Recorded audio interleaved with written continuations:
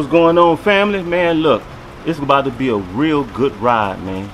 I said before, I got something good for y'all coming. This ain't even what I was talking about, but this here is going to be fire, bro.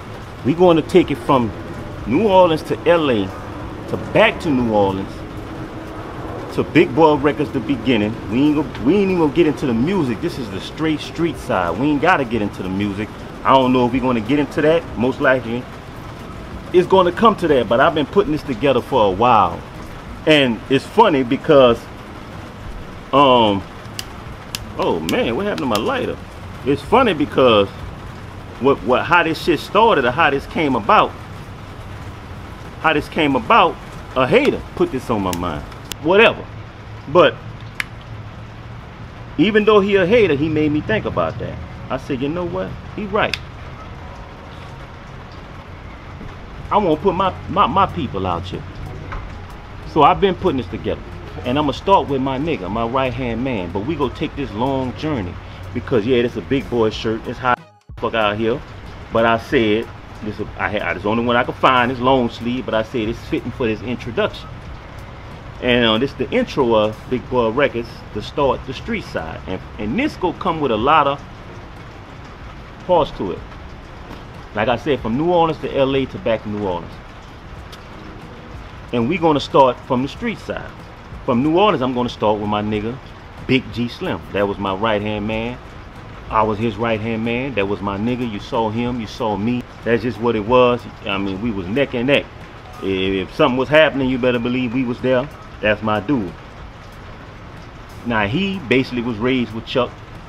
And we go start with his story, OG G Slim. And trust me when I tell you, it's an interesting story. Because he's from the Third Ward. But then he went to LA and they come back. Now, let me clear this up about this. When I say, and them they was Crips, East Side Photos, Gangster Crips. And the real ones. I say the real ones because, rest in peace. I remember him saying this. He from the Night Walk. He said, man, I remember them Crips come in the neighborhood and we had to run them out, man. They called us up trying to sell crack. I said, Ronnie, I believe you, but these ain't the same dudes. See, that's another story that might get told during this journey. These ain't the same dudes. The niggas that was a part of the Big Boy Records, however you want to put it, when they came back to New Orleans, or when some of them came back, the rest of them was from LA, they just came down here with them just to visit. Them niggas don't get money shit. None of them dudes banging in here, and they had too much money to be trying to take over a corner. The niggas you talking about was somebody else, but we ain't gonna get into that now. But yeah, that might have happened because I done heard that story a buku times, and I'm like, wait a minute. I know who that was. It ain't like I don't know who that was. I know who you talking about. Two different entities. That's a long story. But we gonna get into that. And there's a lot of people that's going to be a part of this journey. A lot of people that I done ran across, I done met. Cause see, underneath that umbrella, it was a lot of different crews. The main crews was the dudes from the East Side Photos, Gangster them. But then you had dudes around them. You had people from New Orleans. You had people from, you know, from Uptown. You had people from the Cali. You had G Slim, who from the Magnolia. OG G Slim, not the rapper. The only part about this that could be about the rapping part is G Slim that could be in this. Because the rest of them, this the street side, you know. And trust me when I tell you, it's interesting as hell. Because, you know, I done ran across a lot of them, man. Lil Blue, been around him. He from LA. He ain't from New Orleans. He Lil Blue. Wacky Low.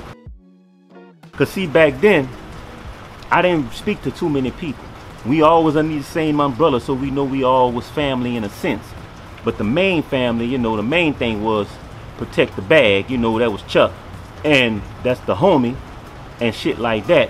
But then you had all these different people that was a part of the stuff. I done ran across them, and honestly, I've been around pretty much all of them. A lot of them I can't remember.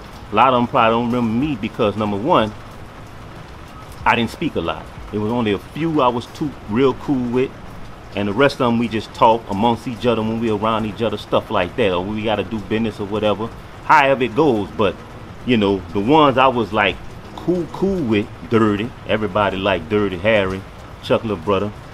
That was my dude. For LA, Wacky Loc, that was my nigga. When Wacky Loc was down here in New Orleans, when he was down here, man, Slim had to watch us too, cause he stopped a lot of work from being put in between us two, man. Back to LA, cause y'all that was my dude. But we're gonna talk about all this, man, and a lot of New Orleans have a big part of it. It's not just LA. This stuff play a big part in the stuff that happened in New Orleans too, that you don't even know about. You know what I'm saying? I mean, we talking about from Warren Mays, we talking about from, you know, dudes that was Chuck out the Cali, Caesar. I didn't, you know, I ran across Caesar before I even met Chuck. I met Chuck through Slim.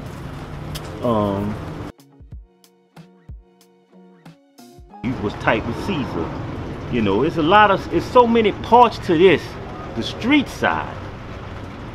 And I've been putting this together for a minute. It's so many parts to this, that this shit stretched from the 3rd to the east to the West Bank. I don't know about Metairie and Kenner, but from to the West Bank, Algiers, Christopher Horn, Uptown, Magnolia, 13th, the East. Hey man, it was a big umbrella.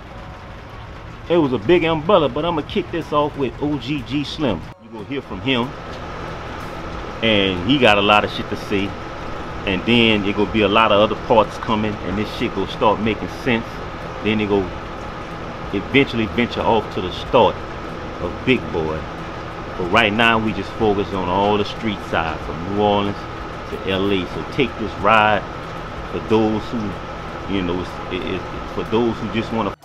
Nigga, this gonna be a ride, bro. This gonna be a ride, and I'm gonna try to hit y'all back to back with this ride.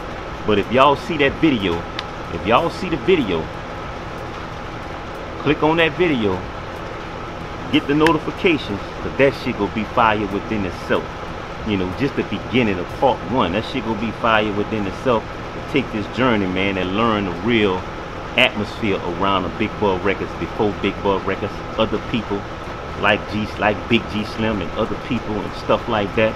You know, people from Houston and LA, people that down with that gangsta moving car. That gangsta moving car, like all in Houston, all in Mississippi, everywhere. Yeah, on to a multi-million-dollar company.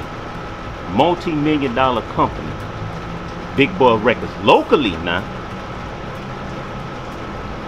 And if you don't know what Big Boy Records is, it's a founder of Mystical, founder of G Slim, founder of Ghetto Twins, founder of Fiend, founder of shit.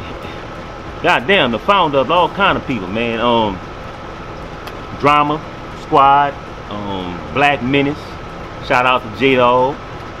Me and him was doing that, y'all know me and J-Dawg had put me into that with that MCA shit with his crazy ass. Shout out to my nigga Threat from Black Menace. That's my dude. We gonna get into this ride, y'all. Stick around, baby. Stick around.